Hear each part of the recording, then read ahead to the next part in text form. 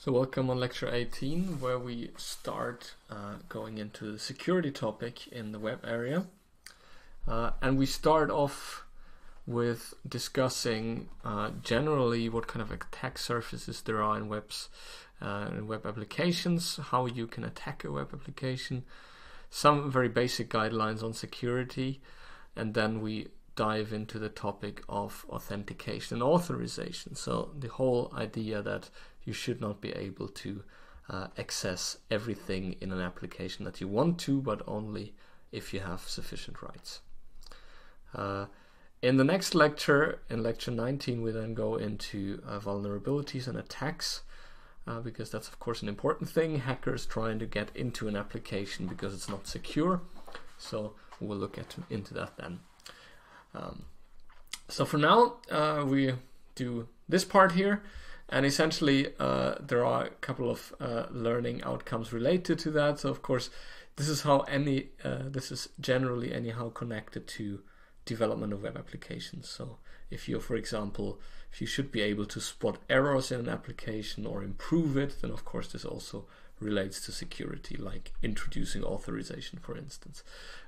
Then there are a couple of learning outcomes specifically to web security threats, so that's mainly for the coming lecture, but it's a good start if we talk about authentication here. There are some basic explanations on attack surfaces, which I won't go into much, but you can read up if you want on these kind of things. Then there is a developer guide for authentication methods and a blog post that has really some basic explanations on the different ways to do authentication. So it's an interesting read if you practically want to do that in a project. I recommend you to start there. Now, attack surfaces. This is essentially the view on a web application. So imagine we are up here in xyz.com and we're running an application. It could be a backend, it could also be front-end files that we then send to the client that is requesting it. And we have something stored on a database. And the cloud here stands essentially for the internet, and as you remember from the second lecture, there can be lots of computers in between that route my requests and route the response back. And now the interesting thing is, what can you attack here? The basic answer is everything, but essentially you can start with the network connection. For example, imagine I am sitting at Reykjavik University. I've shown you already in the second lecture that you can listen to network traffic. So that's one way of attacking the actual connection, eavesdropping, or actually doing something with my requests. The same can of course happen on the other side. So someone might get access to the communication between the server and the database server, for instance, connection between the server that hosts the backend and the front end stuff and the internet. So someone is, for example, listening to that connection. And then the same goes for all the different connections in the internet. So every kind of internet connection, be it a cable or a Wi-Fi or a fiber cable, can be somehow accessed theoretically, and someone could place an attack there. Similarly to the networks, of course, you can go on the machines. Someone could have a virus or something like that on my machine and is able to read everything, or is able to actually use my computer to send requests automatically. And again, the same applies to all the machines on the internet. The same applies to all the server-side things, the server, the database server, and so on. And especially here in the middle, this is somewhat tricky because you don't have control over which computers your request goes to. So potentially your request could go wherever, and that can be an issue. If we're talking private information, sensitive information, then this becomes especially interesting because you could be routing your requests through a country where the government is somehow interested in accessing things, and they of course have much more means to get control of individual computers or the network in between them. So that's also something you have to consider. this is the network and hardware view, essentially, what kind of networks are there, what kind of machines and so on. The other interesting thing is the application view. So if we look at what kind of applications are running. So on my machine I have Firefox, sometimes I use Chrome, and whenever I request a front end I'm getting HTML and JavaScript code. And of course all of these could have potential issues, potential vulnerabilities. There could be something wrong in the Firefox and the Chrome implementation. There is a lot wrong in the JavaScript implementation, or things you can do with JavaScript. Potentially there's also some way to mess with the HTML that somehow has security relations, and we will see much more of that in lecture 19. But theoretically all these different technologies and applications can be surfaces, can be means to have an attack. The same on the server. If we, for example, use Node.js, this could be a problem. It doesn't matter what we use. If we use Java Spring, if we use Django, it could have the same issues. And finally, our database as well. One thing I have not listed here is operating systems and other applications, but they of course can be a potential threat as well. So if we here have an outdated version of Linux running, for example, that could be an issue.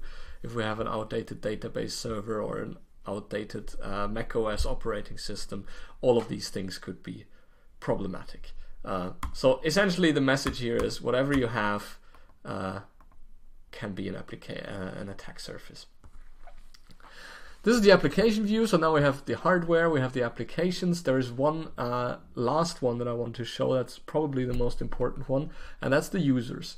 So we have someone sitting behind my laptop, usually that's me. We have someone working with the servers here, developers, it might be other staff that is somehow related to them. And we are very susceptible to attacks as well. We can be manipulated, and this is something that's usually called social engineering. That's, for example, when someone calls you and pretends to be from the tech service and tries to fix something, but actually what they're trying to do is get your password or get you to send a request or something like that. There is an old comic on that if you're interested, but essentially the left side is always the technical view, how we look at everything, that if we encrypt things good enough, then everything is fine. The reality is if we get the people to tell us what we want to know, then that's enough. And usually, as this comic illustrates, getting to the user is much, much easier than fixing all the technology. That being said, we are of course looking at mainly at the technology, because people we cannot fix as easily. So we are here looking at how do we make our web applications more secure. We are looking only at a few attack surfaces. In particular, we look at the application view. So what can we do in programming to avoid issues? Because other courses cover other aspects of security. So obviously if you do a networking course, you talk about network security and so on. If you do an operating systems course, you might look at security there. So we just look at it from the aspect of web programming. What we have done so far in this course is we have essentially, apart from deploying to Heroku, we have always used HTTP communication, which, as I've shown you in the beginning, is completely unencrypted. So everything we send is free text. And the other thing that we have done, which makes it completely irrelevant whether it's encrypted or not, all the backends we have written, all the APIs were always open. So you could just access whatever. Everyone could do that. I could just delete everything without having any special rights. And that's of course not perfect. So this is what we'll try to fix in this lecture and in the next lecture. There are some general security principles we should follow before we get started. And the first one is, do not rely on something that is called security by obscurity, which is essentially trying to make your application secure by just not making it obvious how to use it. So if you, for example, don't tell the URL of your API to anyone, you can assume it's safe. That's true until someone finds it. If you kind of implement your security in a way that no one knows how it is, it's also safe. Again, that's usually not true for a while. And this is exactly the same principle as, well, if you hide the money under your pillow and no one knows it, then your money is safe. That's true until someone actually tries to find something in your house, in your apartment, and that's exactly the same in applications. Once someone gets interested and starts digging, they will find issues. So that's exactly why you shouldn't do that. Instead, there is usually there is a popular law by Linus Torvalds, the inventor of Linux, that says, well, if you let enough people look at your code, if you have it very open, then you'll get rid of all the issues. Basically, try to make it secure by showing it to many people. If it's secure then it will also be secure if no one knows about it. So this is very important. Don't hide your stuff and think it's safe. It's not. The next thing is always use HTTPS if you can. I've shown you this. Requests and responses in HTTP are always clear text. So this is a screenshot I took when I accessed my personal website, and you can just see that if you look at the post request, you can actually see my password. No problem. So don't be fooled into thinking that HTTP is anyhow safe. If I do the same in HTTPS, this is what you get. That's much harder to deal with. So always use HTTPS. Finally, do not assume that that's enough. So just using HTTPS does not make your application safe. There can still be other issues, and finally there can be issues in HTTPS itself, which we have seen a couple of years ago with the Heartbleed vulnerability. So a big problem in OpenSSL, and OpenSSL is exactly what is used to encrypt HTTPS. So that was a big problem. So never assume that this is enough. Always try to make your application as safe as reasonable, I would say. And the final step, and that's what we focus on in this lecture from now on, is use authentication or authorization. So make sure that your web application is only usable by the people that you want to use them. So for example, most websites have some kind of way of registering, and then only if you have a username and a password you can actually use things. And you can of course assign rights if you do that. So you can say that some people should be able to read, others should be able to do everything, and so on. And the key terms we use there is essentially authentication, authorization, and that's a difference. And the difference is that authentication means that you check the identity of somebody. So if you go to your bank and you want to order a credit card, or you want to do anything else with your bank account, they will ask you to show your ID. So they check that you are the person you say you are. That's authentication, checking who you are. Authorization is just checking that you are allowed to do whatever you want to do. So that's, for example, what happens if I want to go into the Department of Computer Science here at the university. I put my key card to the reader and it just checks whether I have access rights to that part of the building. So it might not care who exactly I am, it just checks that I have the rights. And that's authorization, having the right credentials, having the right permissions. And of course this is often combined. So in the university system, I don't know, but it might be that the system actually checks who I am and then checks what kind of rights I have.